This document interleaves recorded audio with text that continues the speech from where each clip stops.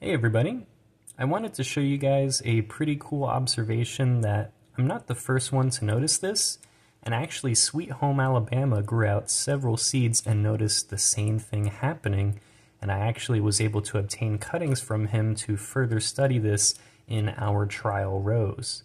But that is the fact that the Prague Chimera, or sometimes called citsuma because it's a chimera between satsuma and trifoliate orange, it does produce seeds that yields both unifoliate and mixed foliage types, so bifoliate, trifoliate, all of that, both types of seedlings from the same seed.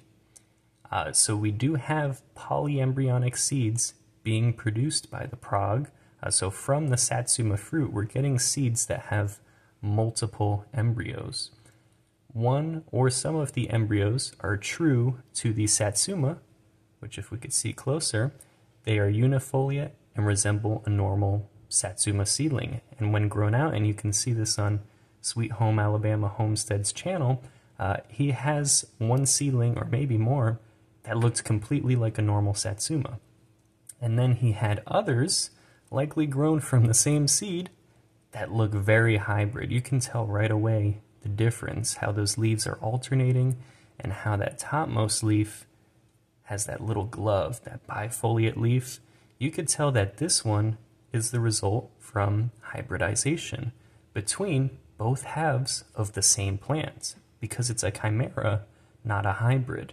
So interestingly, and a lot of us are speculating, it's most likely due to the fact that part of the flowers that are forming is either the male or the female portion is from the satsuma, and then the other portion is from the trifoliate orange. So that when these flowers are getting self-pollinated, pollinating themselves, there are actually parts of them that are not purely just the satsuma, which is what the fruit ends up resembling, because it is a satsuma fruit. But parts of those flowers are coming from the trifoliate orange, and through that cross-pollination between the two on the same flower, we're getting plants that are citsumas. This is a satsuma trifoliate orange hybrid. Although we could also speculate, since we don't know 100%, perhaps there's some weird graft hybrid interaction going on, and there's some DNA from the trifoliate orange being passed down, even though it's not a hybrid. So perhaps some of these seedlings are some weird recombination, even if it's not the result of cross-pollination. Although it seems more likely that because it's a chimera and it does tend to do some funny things, perhaps these flowers aren't pure satsuma, because we're noticing this rather frequently actually, where when you have these seeds with multiple embryos, of course that means some will be true to the mother and some won't be, and the one that isn't true to the mother looks like a hybrid between the two halves of the chimera. So it's really fascinating, and I'm wondering what the fruit quality is like with these zygotic seedlings, with these sexually produced hybrids. There's a chance that it's not good, or that it's similar to your run-of-the-mill citrandarin. There are citsumas out there that don't taste great, and there's some that show a little more promise, so we have no idea what these are going to be like.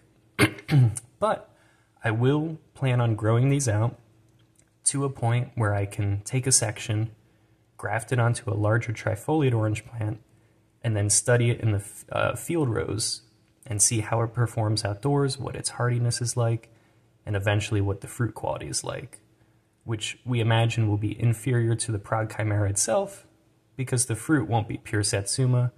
It will more than likely be hybrid fruit with qualities intermediate between the trifoliate orange and the satsuma mandarin.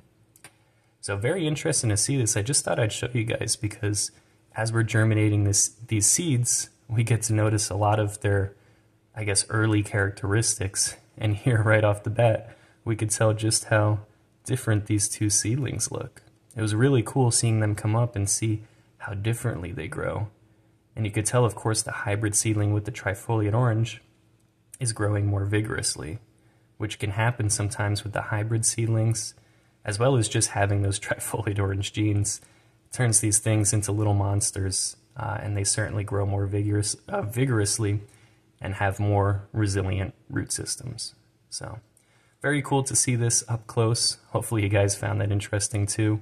Let me know in the comments if you have any other theories about how this could have happened.